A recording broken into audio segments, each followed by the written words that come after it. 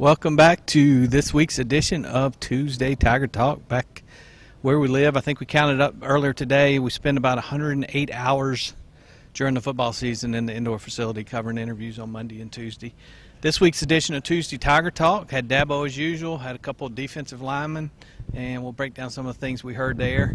Gavin, I'm going to start with you. Dabo had a kind of a cool story. He was asked about his big 10-year anniversary and what he do on Saturday, and I don't think anybody expected the answer we got. Yeah, Dabo said he took some time to reflect this past week about his 10-year anniversary at Clemson, and he did some interviews, it sounded like, with some people who wanted to do some stories on it and reminisced about that, and he said that was cool. But however, that was not the highlight of his week last week. He said on his 10th-year anniversary exactly, he was in Milan, Ohio, I think is what he said, and he went to a funeral, but then after that, apparently he rode a crazy awesome roller coaster, he said. He said it was cold. Yeah, he said it was cold. He said it was a roller coaster where it just shoots off straight like this, and then it's going really, really fast, and all of a sudden it shoots straight up, then all of a sudden it shoots straight back down, and Dabo was like, man, I can't believe I survived that thing. He was talking with one of the guys on the front row who thought he knew what kind of roller coaster it was. He's like, you know that roller coaster? Yeah. I mean, he was like, have you ever ridden it? And the guy was like, no. And Dabo was like, well, I rode that thing and I've survived it. And Dabo was just going on and on about that, having a conversation. Only Dabo would talk about his roller coaster ride on a press conference when he was asked about his 10-year anniversary. That's not where anybody expected him to go with that, but that was funny nonetheless. So I guess if you're in Milan, Ohio, go check out that roller coaster, Dabo, if you're a fan of it, because it sounded like it was quite a thrill for him. I'm interested to talk to one of his kids who also went with him and see how Dabo reacted on that ride. All right, Will, what did you hear today? Well, it sounds like Dabo had a whole lot more fun this year on his anniversary than on his 9th anniversary, because that's when they played Syracuse and they lost at the Carrier Dome. So this got a negative guy over here. That was a whole lot better time for Dabo, it sounds like, this year. And congratulations to Dabo, obviously, for 10 years, and we've obviously been a part of the whole ride with from where he began to, winning a national championship and the way he's built this Clemson program. It's amazing when you think about it. That's been 10 years. But as far as, I think today was, as it has been every time these two teams get together, it's all about, the antics that happened during the course of this game between Clemson and NC State. Last year, obviously, laptop gate, and Dabo talked about that, how he still says, I don't really know still what all happened with that thing.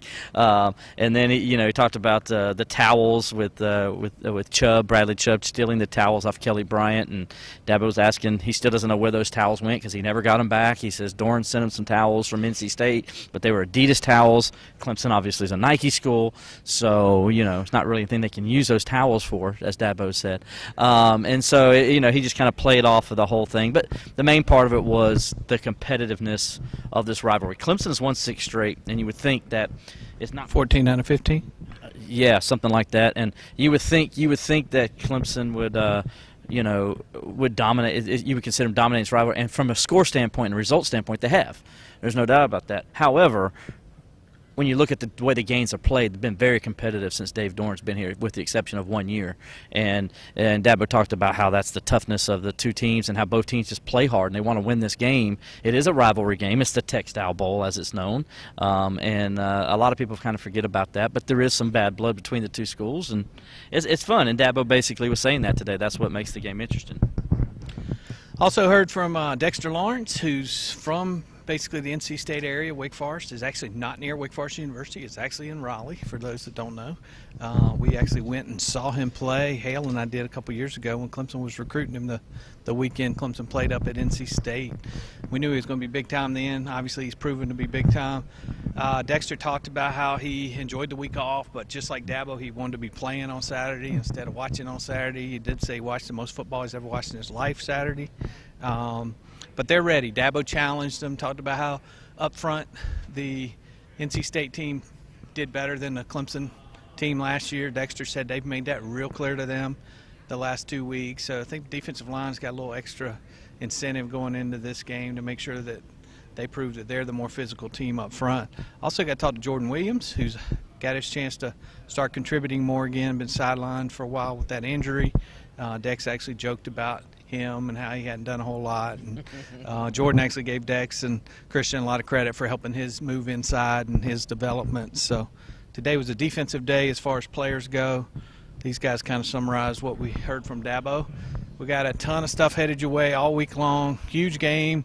One of the things I thought was unusual about what Dabo says, every week is the biggest game because it's the game that week. Today he actually talked about how this was a big game in other regards. Dabo doesn't usually do that. He usually sticks to the script.